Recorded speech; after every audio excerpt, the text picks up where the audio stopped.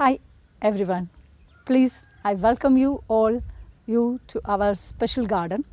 Our garden comprises about more than 2000 to 3000 plants, which will be around 760 species of plants we have in our garden. So today I am going to show you very few drugs from that.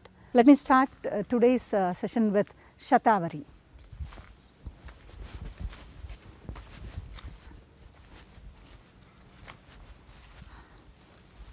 See this plant, Shatavari, it is a scandent shrub, a climbing shrub. We can say it as scandent climbing shrub. See what and all you are seeing, it is not a leaf, it is not a leaf, it is a modified part. Let me come to that part. See this, here the leaves are reduced to spines. The leaves are reduced to spines, and the stem with a single node and internode is modified into a leaf-like structure, So this is not the actual leaf. This is called as cladode. Stem with a single node and internode is modified into a leaf-like structure. It is called as cladode, and the actual leaves are reduced to spines. Okay, here this leaves like structure, whatever you are seeing, is something small, needle like. That is why in Sanskrit it is called as Sukshma Patra, Fani Jihva Parni. Fani means snake, snake's tongue. It looks like a snake's tongue. Fani Jihva Parni, Sukshma Patra is the sum of the synonym of the leaves, as the leaves are needle like, small. And then coming to the flowers. See that flowers are creamish white, and they are axillary in nature. See this, when the leaf comes here, the stem and the angle, the leaf point angle, that is called as axillary. The flowers are in an axillary position. It is white and it is also fragrant. You can smell the flowers, it will be fragrant. And coming to the fruits, fruits will be small, globose, round, and when it is ripen, it will turn to red. So it is a climber, leaves reduced to spines, and the stem with a single node and internode modified into leaf-like structure called cladode, flowers creamish white, fragrant, and fruits small, round, reddish. Okay. In this plant, Shatavari, the useful part is the roots. So I will show you the roots now to you. See, this is the roots of Shatavari. This is the very small roots. Actually, the roots will be more, 3 times, 4 times bigger to this size. See, this Shatavari, Asparagus racemosus, belongs to the family Liliaceae. Liliaceae is a monocot family. And as that it is a monocot family, it is known that it has fibrous roots. Roots are fibrous. From the base of the plant, we have many roots.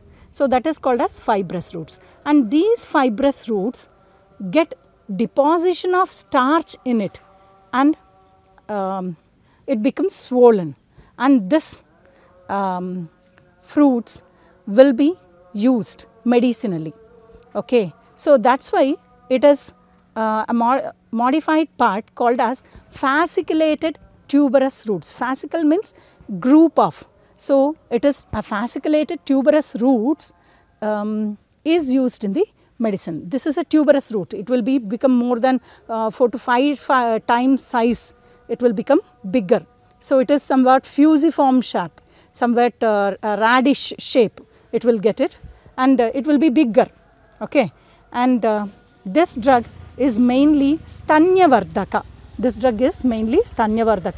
In Kannada, it is called as Halavu Makkala Tayi Beru.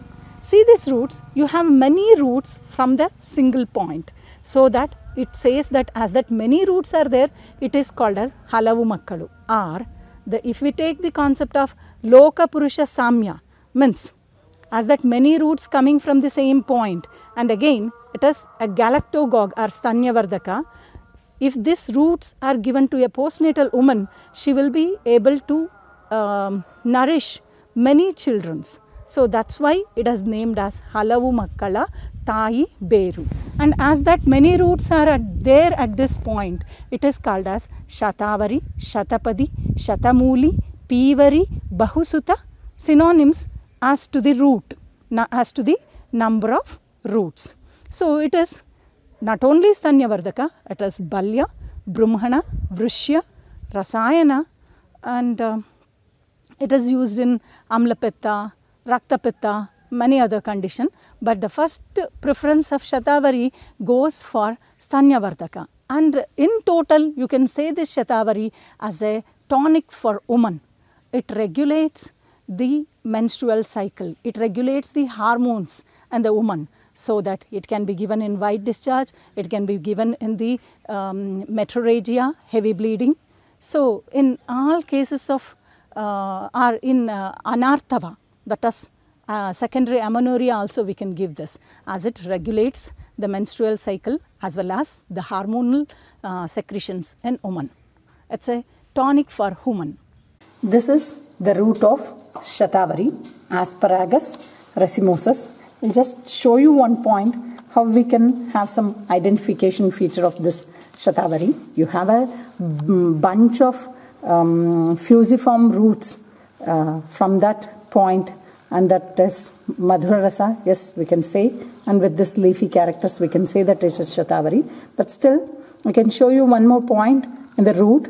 If this root is fusiform shape, and this, if it is big, it will be bigger, 4 to 5 size length and also the breadth.